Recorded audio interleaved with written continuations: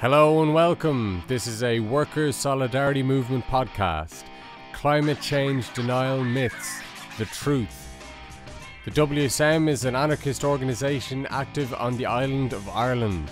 If you live on the island of Ireland and want to work with us or just stay up to date, register as an email contact at www.wsm.ie/user/register. You can read the original article by visiting the WSM website. The link for this is given in the description.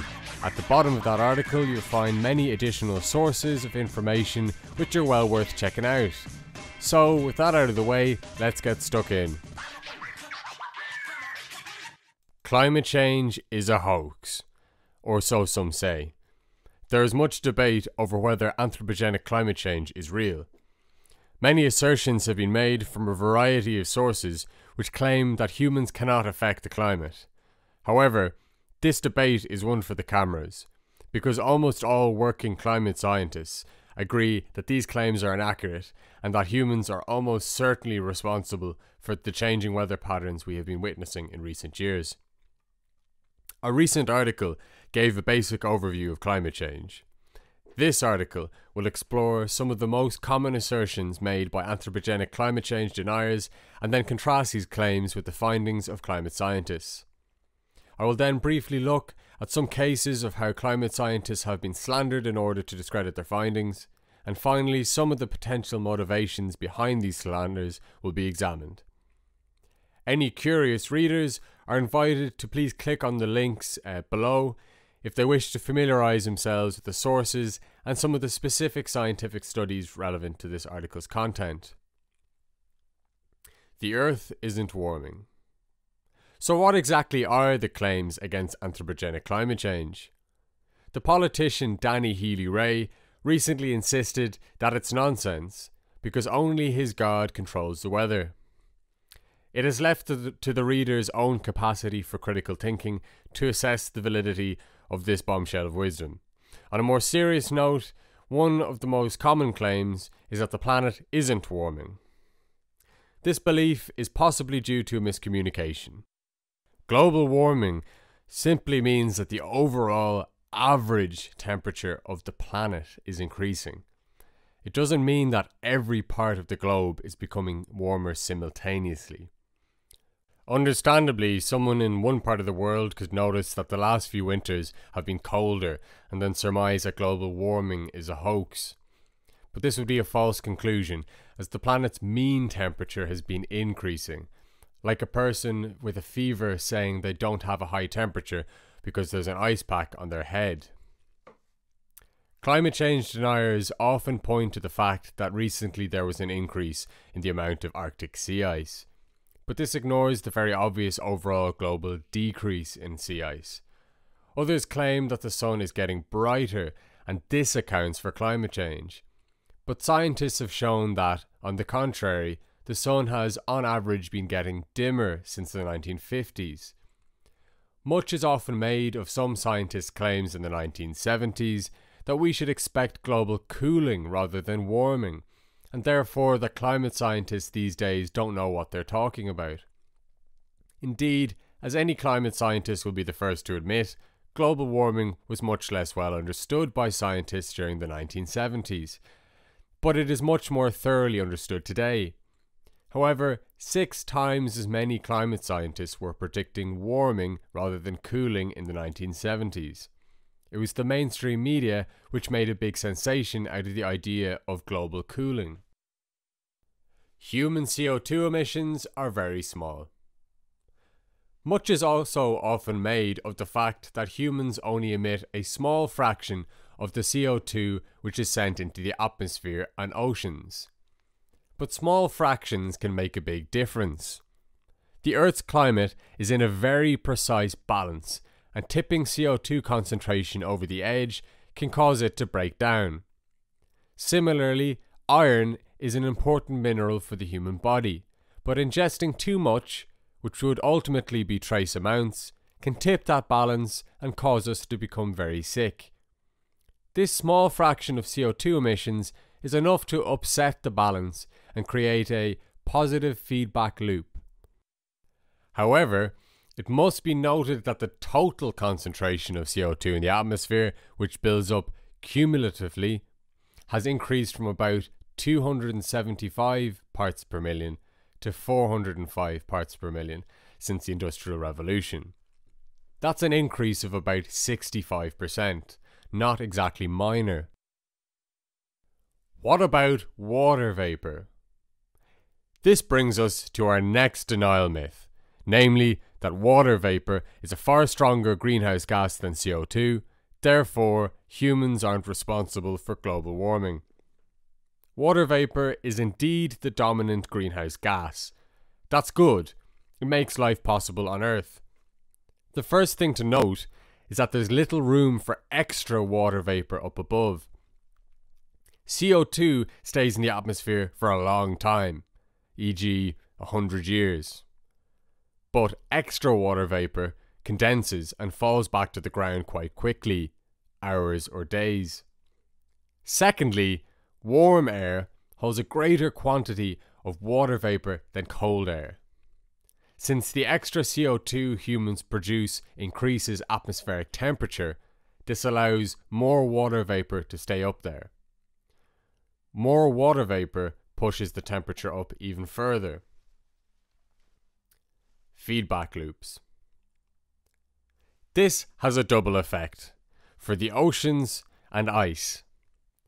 CO2 is absorbed by the atmosphere, but also a huge amount by often forgotten oceans. Warmer temperatures decrease the solubility of CO2 in the oceans, therefore leading to more CO2 in the atmosphere. Next, the Earth is like a big mirror. The more reflective it is, the more of the sun's rays are sent back to space, the cooler the Earth. Since ice is white, it is very reflective. This is why it's a good idea to wear white in hot countries.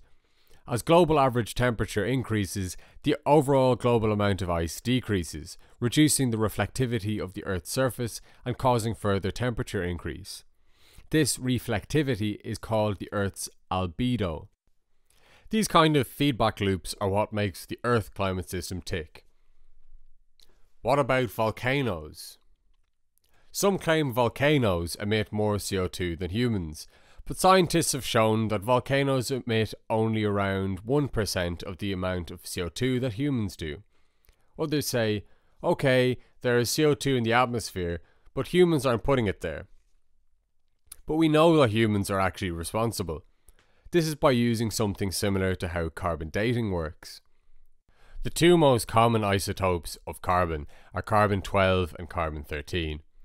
Naturally occurring CO2 has more carbon-13.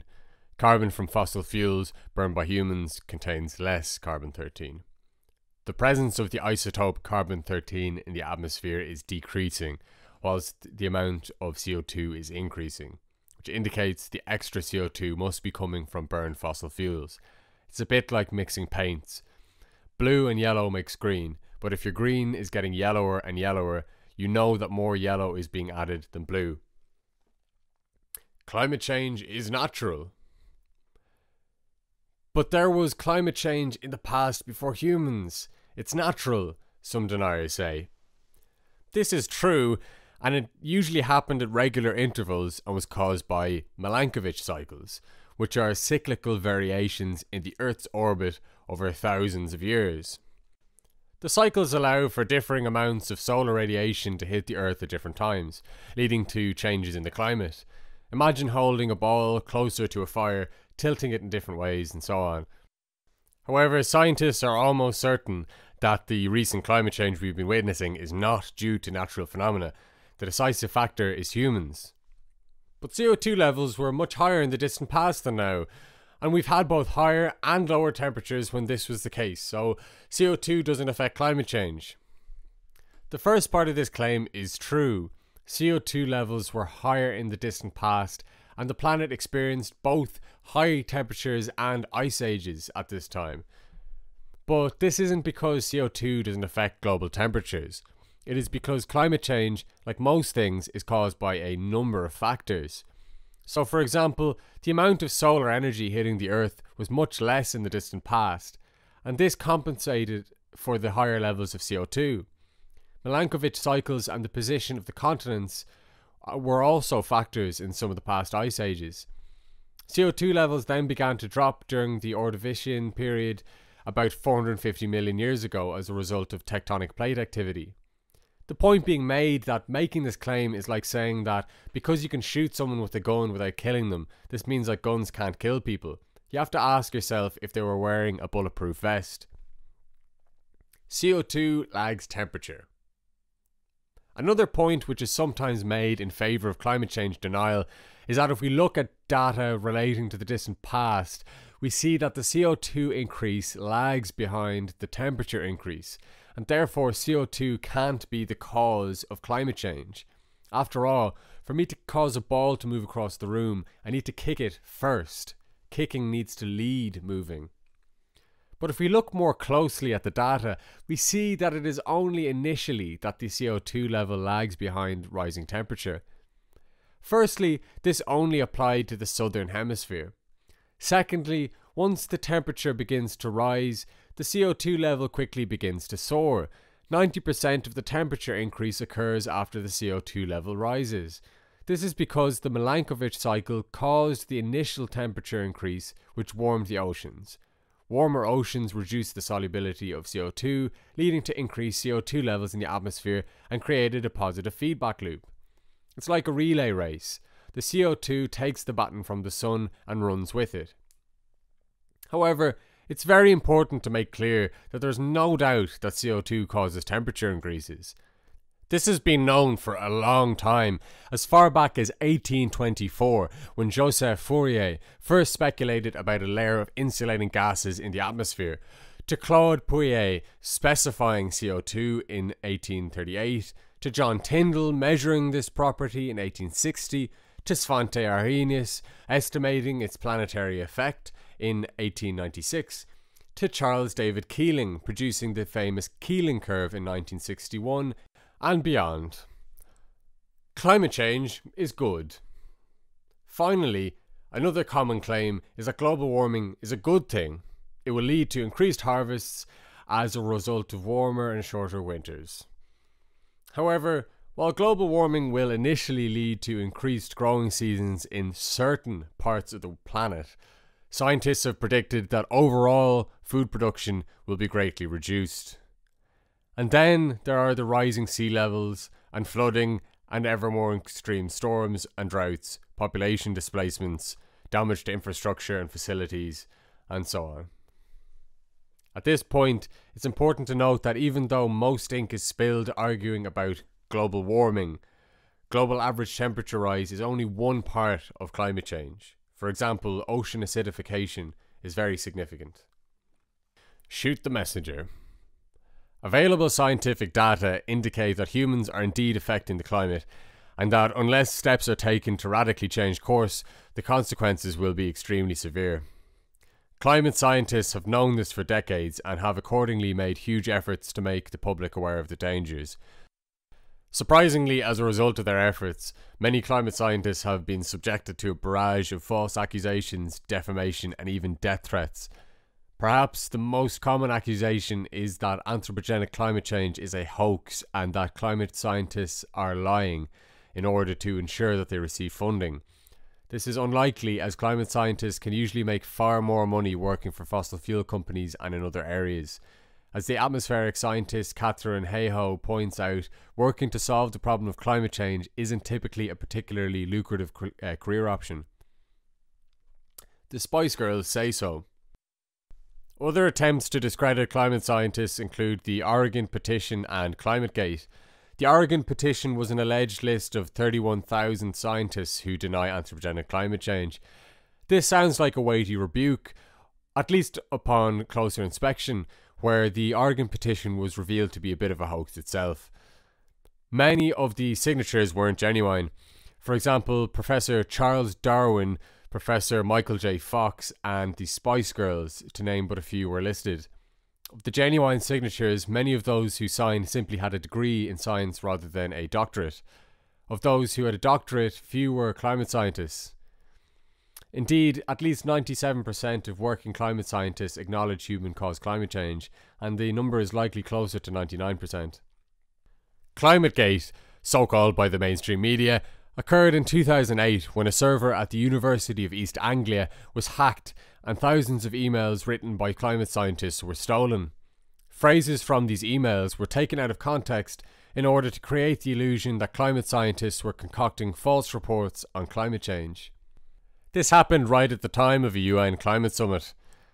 The scientists involved were tried 9 times by federal commissions, universities and independent scientific panels and were found innocent every time. Unfortunately, it is likely that the frequent references to the Oregon petition and ClimateGate in the mainstream media over the years have influenced public opinion in favour of climate change denial. Many people often believe there is no smoke without fire.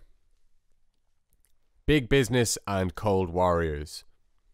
So why all these attacks on climate scientists? Most of those spearheading the attacks and attempting to discredit the scientists' findings have links to fossil fuel companies. For example, individuals such as Bill O'Keefe, Lee Raymond and the notorious Koch brothers. The American Petroleum Institute alone have spent almost $100 million on lobbying and propaganda. 5 of the 10 highest earning companies in the world are fossil fuel companies. If restrictions are placed on fossil fuels or fossil fuels are replaced by green energy, these companies will lose an enormous amount of profit. It is unlikely that these deniers' views are not in some way biased by their concern for monetary profit. The motivation of other prominent climate change deniers may be different. For example, Dr. Fred Singer and Dr. Fred Seitz are outspoken deniers.